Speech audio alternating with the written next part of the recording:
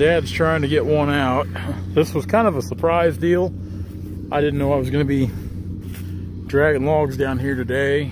Dad's been, you never know about Dad. He's always up to something. I looked at timber this morning. It was too wet to work on our current job site at Sibley. With a little bit of rain this morning, of course, snow melt.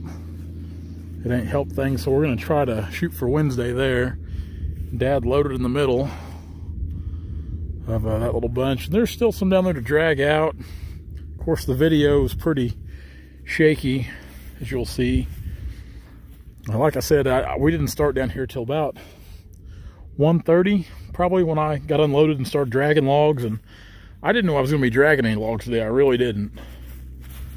But I jumped at the chance because things have been so slow lately with the wet weather. And part of the reason Dad loaded as light as he did is because it's so soft here. And down over the hill, we were actually cutting some pretty good ruts in that skidder. The last couple drags I made, of course, that's one of our 548Ds at the house, and I've actually got that one. I've had a few people look at it. I decided I was going to let it go. Dad said, you never know about Dad. Dad actually, he picked up another 440C John Deere here about 2 weeks ago. We've had some 440Cs in the past. I'm not a super big fan of the 440C. And the only reason is the power shift transmission. They don't have one. It's that little synchronized standard shift thing. If it wasn't for that, I wouldn't mind the 440C, especially for what we do. They're light, they're compact, very fuel efficient, easy to move. Most of the time they sit on 18.4 26 rubber, so they're pretty agile, get around the woods good. But it's just, you're either in too low of a gear or too high of a gear. I'm just not a fan of them personally. But like I said, that is my only complaint against them. Anyway, I guess tomorrow we'll try to come back here and get a few more of these out with Dad. So like I said, I'm just happy to be working. Work's been so slow here the last few weeks, all the wet weather. And we had rain today. There's more rain in the forecast for this Saturday and Sunday. We can't get any good freezing weather to get the ground right so we can run, and it's just been an uphill battle. So anyway, guys, thanks a lot. Enjoy today's video. It's going to be a short one, shaky, because, well, in that old skidder there, it seems like when I'm videoing, it's just, I don't know, you bounce around.